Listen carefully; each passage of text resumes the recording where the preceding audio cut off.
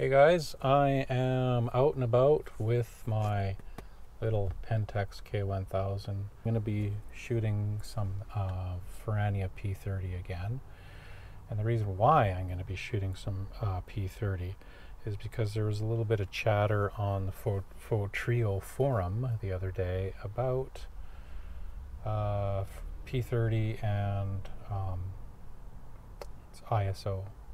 Its ISO is of 80, but people who use it, myself included, it's not an ISO 80 film. For me, it performs way better at an EI of about 32. On the Ferrania site, apparently, someone got some information from a Ferrania engineer saying that you can hit an ISO 80 if you give it a pre-bath in water. I'll read directly. Someone who spoke with engineers at Ferrania. It's paramount for P30 to have a pre-bath of 5 minutes because the gelatin used in the emulsion making is synthetic. The Ferrania engineers said that the particular spectral response and the ISO speed of 80 is due to that synthetic gelatin. Otherwise, the spectral response would be affected and the 80 ISO not achieved. So basically it's saying you have to give, the engineers are saying you have to give P30 a pre-bath in water in order to maintain its spectral response and an ISO of 80. I've never heard of that. I mean, is that really true? It's very interesting. So much so that I've decided to go out, shoot it like I normally would, head back to the darkroom, cut it in half.